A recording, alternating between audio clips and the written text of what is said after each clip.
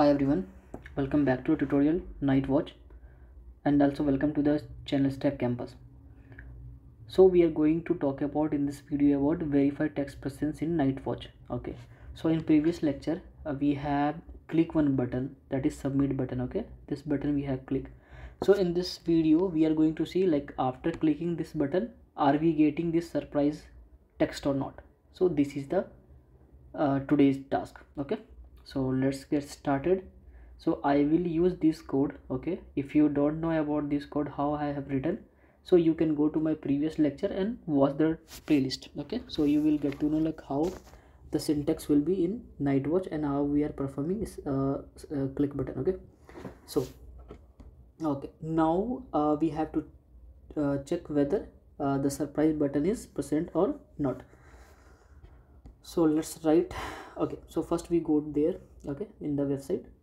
So yeah, so again we have to open inspect. We can open either control shift plus I or right click and go to inspect option. Okay, so see, first we will see whether this element is present or not. So let's copy a selector. Okay, we go to in this VS code and then we will write our code browser. Okay, so what we are going to do first, we are going to check whether the text is visible or not. So browser dot assert. Okay, dot visible. What visible? So we are going to pass the selector. So this message is asserted, means present or not. Okay, just click. Okay, let's see, let's run this one. Okay, so let's run this one. Yeah,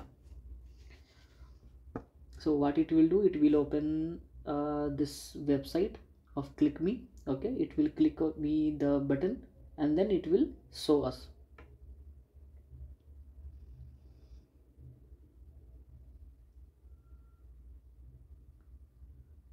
Okay, so surprise of text you can see here. Okay, now go to our code. Sorry, go to the command prompt. Let's see what is saying the testing if element, this message is visible. So from this tick also we can see the assertion has passed. Now suppose this assertion has failed. Okay, just write like negative browser dot assert. Okay, browser dot not dot visible. Okay, we know the surprise text will be visible, but let make it false. Okay, see what happening. Again we will go to this command prompt. Okay, and then we will run the command. So this time message will be present but our assertion is negative, so it will fail. So we will test this one. Okay, so it will open the browser, it will click this click me button. We have given some pause, that's why it is waiting, but not an issue. Yeah, we can see surprise is there, but we have a certain negative scenario. Let's see what is happening. It will definitely give an error. Let's see, we have given some pause, that's why it is waiting. Yeah, see what is it saying, surprise message is not visible what we have added, but expected it should be expected is not visible but got. Okay, our scenario is not visible but we got visible. Okay, so negative scenario also we have tested. Okay, this is that one, this is the one method. Now we will talk about the second method. Okay, so let's comment out this one first. Now here what we are checking, now we are checking whether this text is visible or not, but we are not checking this is surprise or not. Maybe the surprise spelling will be something different. For example, it will be surprise for an example. Okay, so this is a wrong, right? So let's see how to check that one. Okay, so we have to write some another line of code. Okay, browser dot assert dot. Okay, so this will be same. Now we have to check the content of the text, so we have to write contain text, contains text. Okay, and then we have to give the XPath. Okay, so we will give the same XPath. Okay, and then we have to give the actual message. So as for now I am giving surprise. S is capital in the message also, you can check there. you can see S is capital. Okay, so let's copy from here only. Why I'm confusing you? Just let make it copy here and paste there. Okay, okay, let's see how it is behaving. Okay, go to the command prompt and run it. How I am running these things, if you are not aware, I am saying again and again, go to my previous lecture, watch all the previous videos, then you are able to understand what I am doing here. Okay, so no need to worry, just follow the playlist. Okay, so it's surprise, like it clicked on click me, and now we are getting text surprise. So now we will see in the command prompt, it will automatically close. Yeah, see, it's saying key contains text is surprise. So surprise we are getting here. What we are doing here, we are checking whether